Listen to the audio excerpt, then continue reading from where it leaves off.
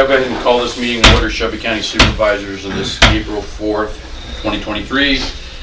Any conflict of interest on the agenda today, man? None. Any additions to the agenda? No. Motion approved. Motion by Charlie, second by Bryce to approve the agenda. All those in favor say aye. Aye. Aye. Motion carried. Any changes or corrections to the minutes marked for March 28th? Do I have a motion to approve the minutes as presented then? Motion. Second. Motion by Bryce, second by Charlie. All those in favor say aye. Aye. Aye. Motion carried.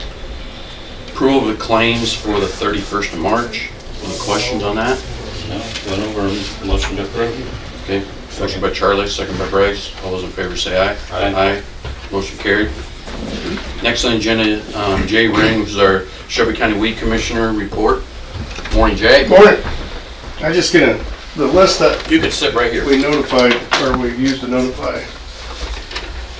Last year they changed it. It was from they changed it from in 2019. So there's two different codes on the legislator. Basically, there's a 317 1A and then a 58. This 58 is what they changed. Now they're enforcing the 58. So the list that's on there is the 58, the weeds from the administrative code of 58. So this is what we're going to have to enforce.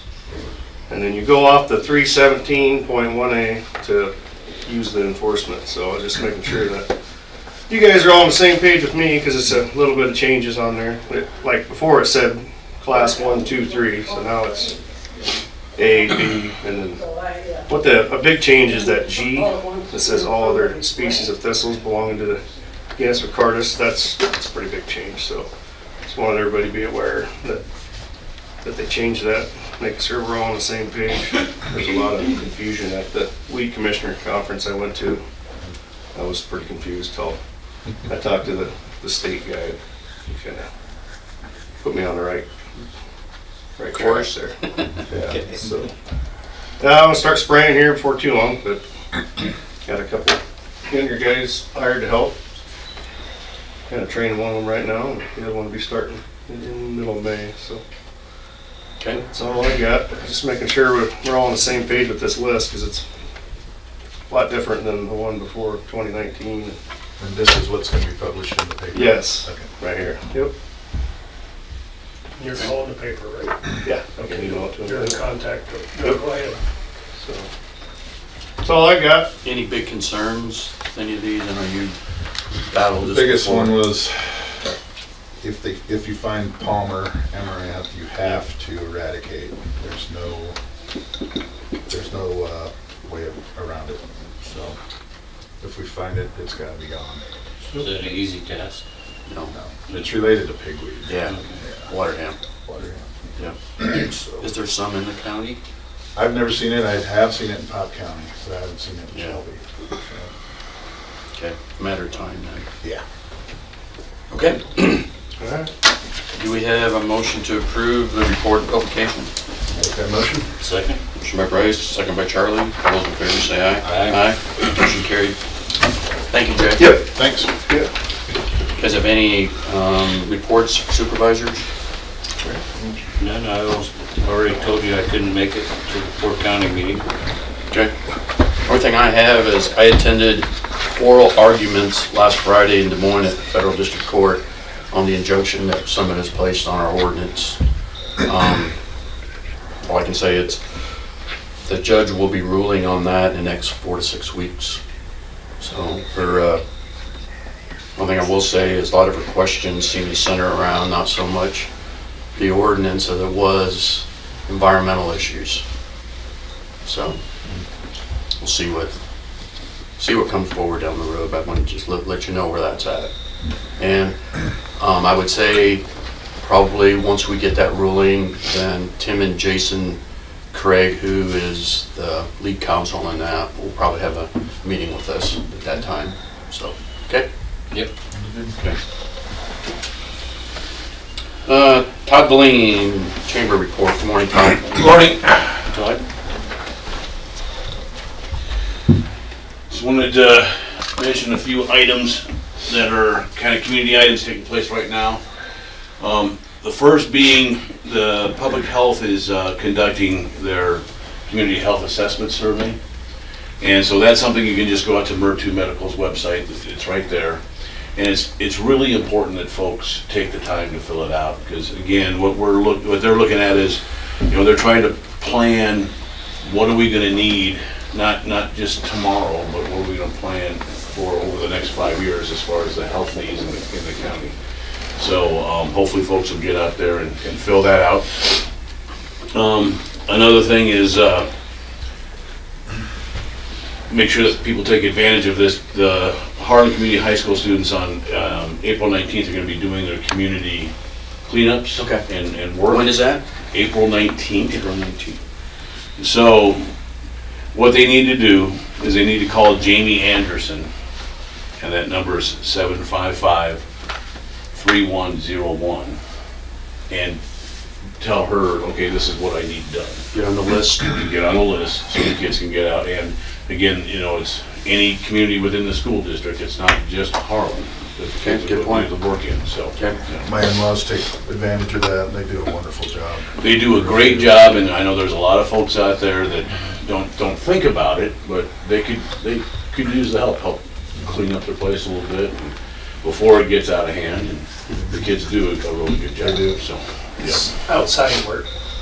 usually, mostly outside work. Although they've done things like help with some garage cleanups and stuff like that too. So. Yeah. And then the other thing is a great way to take advantage of. May is Mental Health Awareness Month, and so KD Sandquist started this a little while ago, and they really work well. What they are is they're called brain breaks. So groups or employers can just call Katie at the hospital and schedule one of these. And what she does is she comes in, it only takes about 15 minutes, but she gets the group together, gives them some pointers on, okay, here's some things that you can do, and a lot of people don't think about them. If you're just getting really stressed out, like the job, you got something going on at home, or your job's stressing you out, or you're just physically not feeling well, here's a few things that you can do to just reset.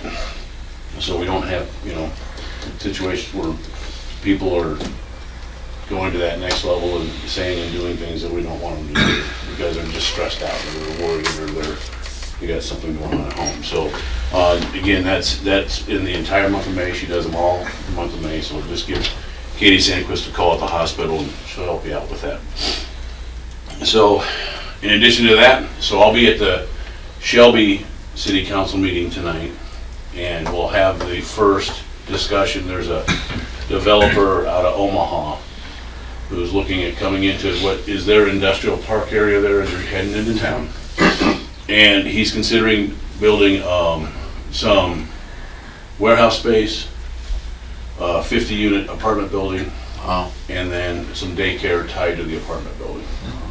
So we have the first meeting tonight with that developer, and we'll 50 see. units? That's where he wants to start. Yeah. We'll see where it goes. And I understand. I mean, he's looking at that market and saying, okay, I've got, some folks from Menards might be interested in being able to relocate to be closer to work.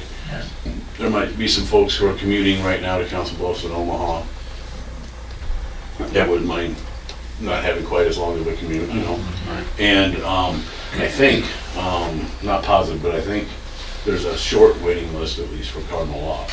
I think they're full, and there's a few other people. That's a great location. And it's a good location. So, It's obvious, but it is in Shelby County. It's a Shelby County. Yep. yeah. So, so it'll be, it'll be interesting to see, but I think it'll be great to move forward with that. Got 2 or 3 projects that I'm hoping within the next couple of months we'll be able to make some announcements, just waiting for folks to cross T's and dot I's and commit to moving forward. So one of those might even be a recycling center, maybe. So we'll see. Yeah. We'll see. Yeah. It's You're really optimistic. well, the individual It needs to is happen. excited about doing it, trying to explain to them the commitment it takes. Yeah. Not only time, but you've got to be sitting on about $10,000 of cash when you open the door to be able to pay out, because you have to wait to get paid back. And that's what I'm wondering about, if this person's gonna be able to do it. Outside of that, hopefully we get one going, or at least. Is there some help out there to help in that situation? Not really. I mean, unless it's Gap from, loan. we could do a gap loan or come from a corporation, yeah. Okay. But there's not anything at the state level to help with that. Too bad. Yeah. Okay. All right. Thank you. Thank you. John Thomas, Hungry Canyons Alliance, can you give us an update this morning? Yeah. Good morning. Morning. Take a seat, John. So, my executive committee, of which Charlie sits on, has asked me to come and visit all the 19 counties that I cover because there's been so much turnover on the county boards. So, I've already requested the $5,000 annual dues this year. This is just an educational short visit. So last time I was here was 2019, and Been that long? yeah. Wow. Yeah. Okay. So Hungry Canyons is really unique. There's no other organization like it that I know of anywhere in the country or the world, because our entire goal is to help counties and other public entities in western Iowa deal with stream bed degradation. And basically what's happened is we have these deep loess soils in western Iowa, and then we've got deep loess will erode when it gets wet really fast, whereas till won't. Glacial till.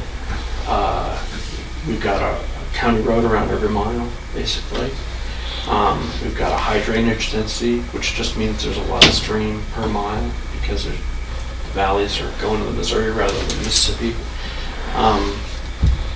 When we channelized our streams back in the early 1900s, basically they were stable and then they became unstable. And now they've been downcutting and widening.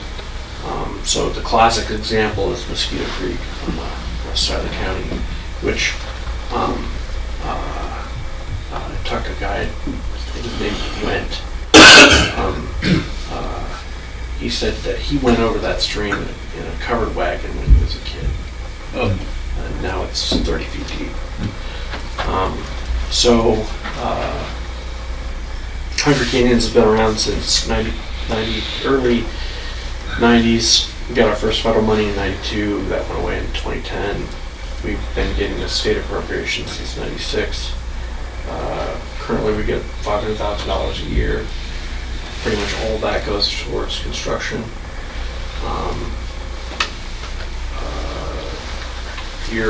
The county dues that all counties give, $5,000 plus, or that goes to my salary and then the lobbyist.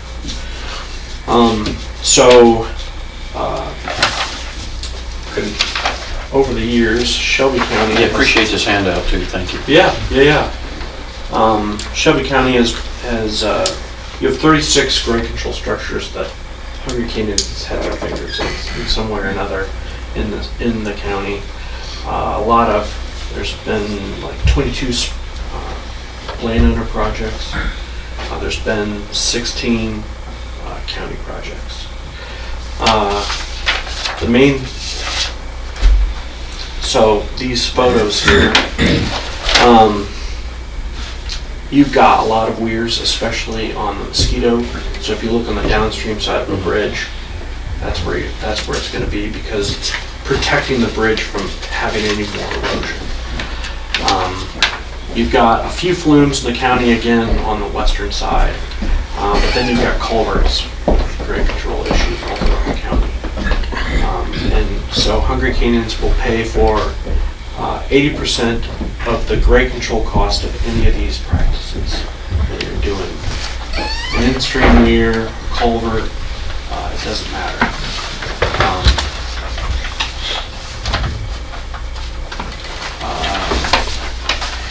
And then the other thing I wanted to mention is that I don't know how much you guys have heard about what's going on with the core.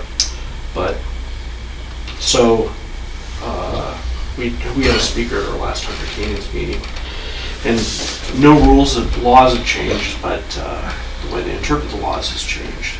So now, if the county wants to do, let's say they have an old bridge and they want to make a culvert with it because it's cheaper. If the footprint of the culvert is greater than 3/100ths of an acre, so 1,300 square feet, footprint of a normal size house, then they have to mitigate for the entire project. And mitigation credits are expensive, $50 to $100 per credit. You guys do have a bank here in the county, so that will help you if you do have to cross that whole road. But the thing that has got me really concerned is the WOTUS. There's going to be the Supreme Court's going to review the WOTUS here in June, but if WOTUS isn't voted down, then my concern is any perennial stream anywhere in the county is going to be regulated the same way that, all stream, way other streams are currently. And I don't see any reason why they wouldn't apply that rule to road ditches or anything else. So does money come along with that? Just Figured. the way after talking with a lot of core people over the years, I think their intent with all these rules is that they just don't want any streams to be impacted anywhere at any time, unless you're paying through the nose for it. So. Thanks for the good news. Yeah, exactly. Yeah, do you guys have any questions for me? Any structures on the Elkhorn Creek? Yeah, so that would be on the southeast side of the county. I don't think we've participated in any projects. Audubon County has 2 just across the line. I've noticed over the years that has really gone deeper and deeper. Yeah. Yeah, There must be a lot of fall there. I'm sure there is. And I've noticed on the Elkhorn that if you're driving around in that area, there's a lot of grade control in the culvert system around it. So I think for the most part, most of the streams in western Iowa have done the big streams have done their cutting, because we have structures, and the cutting is still occurring on the smaller streams, the tributaries that have all the culverts on them. So that's where I've seen the first through, I would say, like 2004, we were doing weirs left and right. Ever since then, we've been doing more culverts than weirs, because I think everything's kind of stabilized in the main channel. There's, like Mosquito, for example, some of those weirs are approaching 40 years old, so we might have to visit those again someday. I mean, a lot of them were done in the early 90s, so I guess 30 years old. Yeah. I see a lot of those. Yeah. They really work too. Yeah. Yeah. Awesome. Okay. Yeah. Thanks for your time. Appreciate it. Thank you. Yeah, Thanks, thank you John. guys. Thank you. Engineer report, Brandon. Morning. Good morning. John gave you all that good news about waters of the U.S. Long time no see. That has been, Charlie. Just a brief update today. We're working on patching, got F24 done. Should finish up Linden today or tomorrow. Then all the guys will be back out blading. Kind of been cycling them through, but I know the rock roads kind of need some love right now. So get the guys out, get them bladed back up, get the washboards and potholes fixed and stuff like that. Because hopefully spring's here. Hopefully there's no more snow. It's I thought that 3 weeks ago, and get 7 inches that one day, so. But been hauling rock continuously since the last meeting, and hopefully that kind of tapers down a little bit. Got most of the worst spots covered, I think, so. Will they still be hauling out like after these guys grade? 'Cause Yes. Some of the spots Yep. need it then. Yeah, we'll still have a couple trucks running, not full blast like we have. Okay. So, Chris and I have been out doing bridge inspections, hopefully finished today. I think we've got 11 left.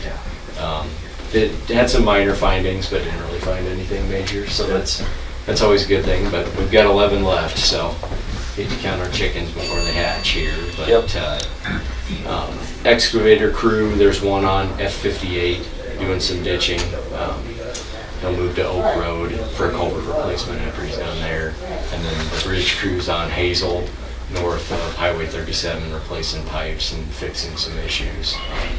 They'll start bridging when the utilities are moved. I think they're ready to go, but waiting on REC to move a high line before we can get started, so. When will they start on that little water crossing there in West Sterling? It won't be the first one that it might be the first one that we work on, but I think they're gonna go bridging first. No, I'm just wondering when. It'd be late spring, early summer? Probably sometime in the summer when it's the driest. I would assume July, August, something like that, Steve. And then I guess just kind of an FYI, the DOT's working on that bridge on Highway 44 right east of 191. It's completely closed. The official detours up 191, F32, M16 south. I've talked to them, hopefully they fix it, but they put all their detour signs on U-posts, cheap U-posts, so the wind the last couple days has not been kind to them. If it hasn't bent the posts, so they're parallel to the wind, and it's blown them out, moved them out of the ground or snapped them off, and let the comm center know that it's a DOT project and who to get a hold of, and hopefully we put all our posts on, all our signs on Telspar just because they don't move with that, and they get any wind, they work themselves out So is of that the a ground. full replacement of the bridge? Redeck, I believe. Redeck. And they told me 6 weeks, but I'm banking on sometime in June they'll probably be done. Okay. Someone said that they don't have any equipment there as of Sunday, so. And then I know Mr. Shelton, I believe Jim Shelton was in talking about Iowa home-based community, and Mr. Kavanaugh stopped me. I believe that's going through, and they asked about signs coming into the county. They'll provide the signs and we'll put them up when they come in. So Good. there'll be signs on F32, F58, M47, F24, and M16 as you enter the county. So Okay.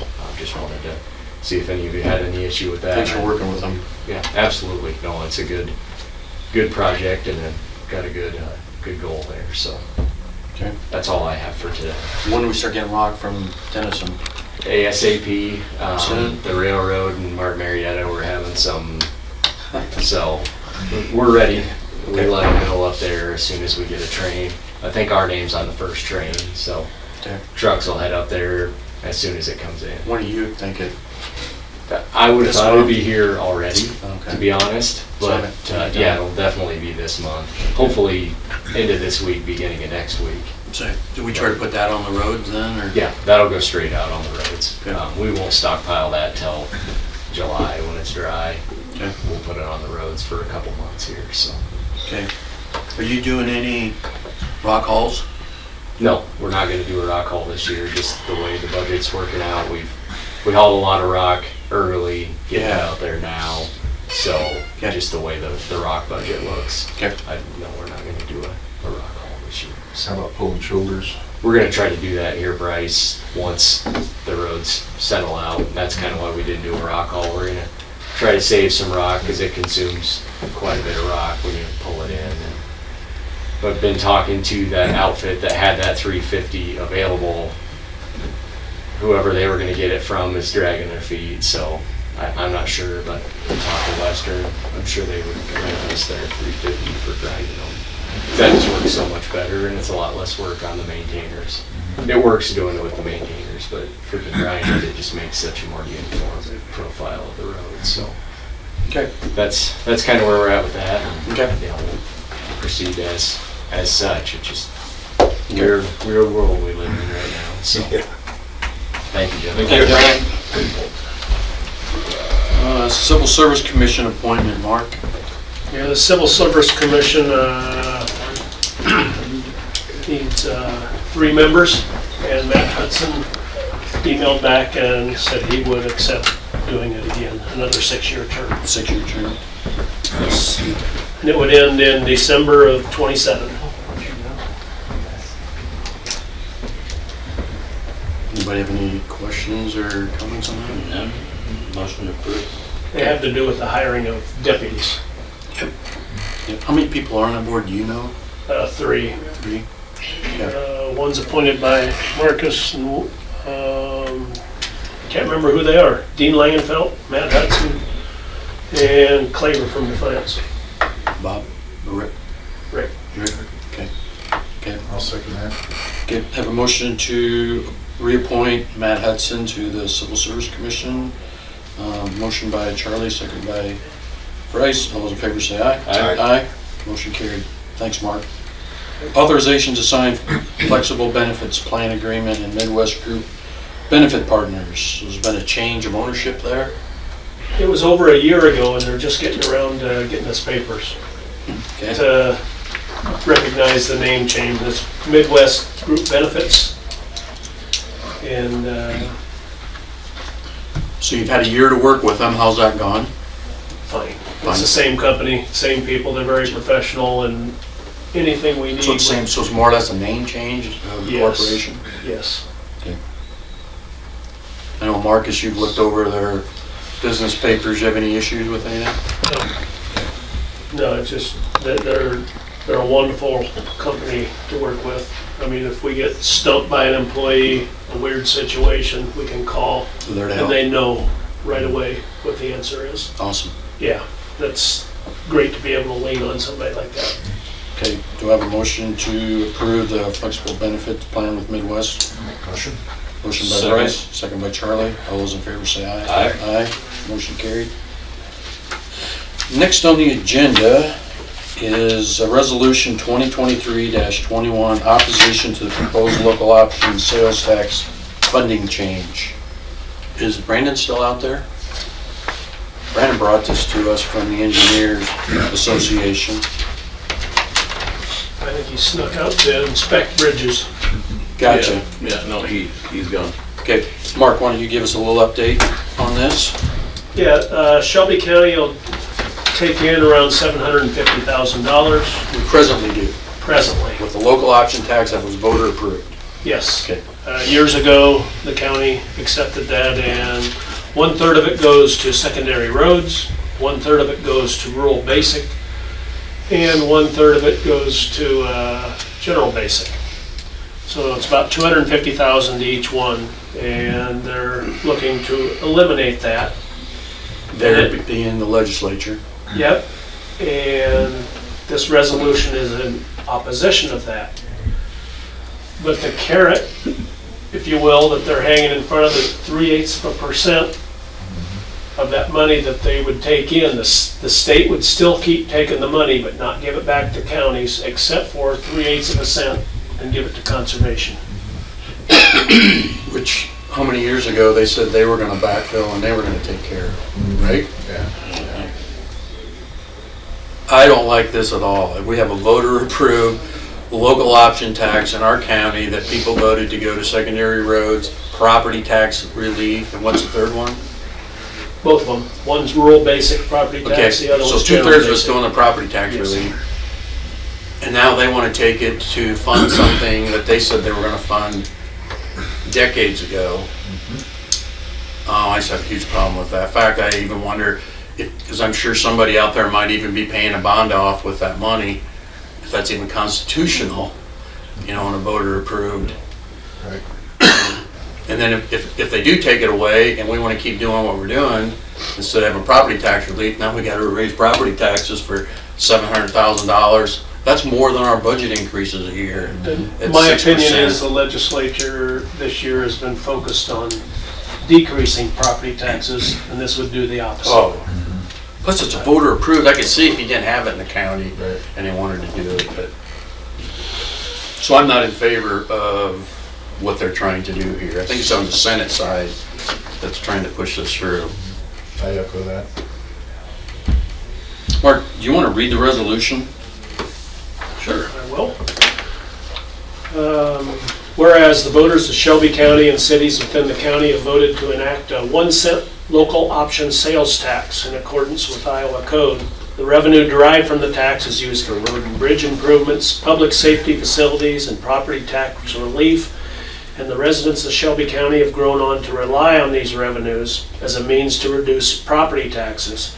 And the 2023 legislative session has seen the introduction of Senate File 550, which proposes to convert the local option sales tax efforts into a statewide sales tax and impose the local option sales tax in every jurisdiction, thereby triggering the constitutional amendment to require an allocation of 3/8 of a cent to the Iowa Water and Land Legacy, the IWIL Trust Fund. And Senate File 550 proposed to backfill revenues lost due to the proposal.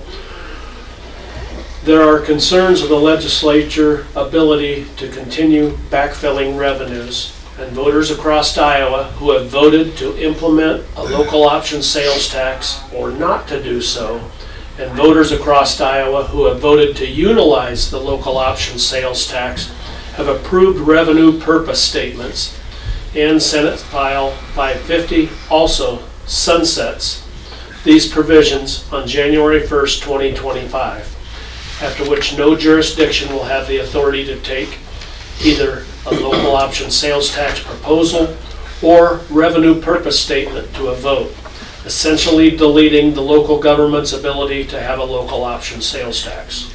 Therefore, the Shelby County Board of Supervisors would like to express their support of the current local option sales tax. The current law best represents the interest of the voters and furthers the reduction of property taxes, which is a common goal of the county and the Iowa legislature.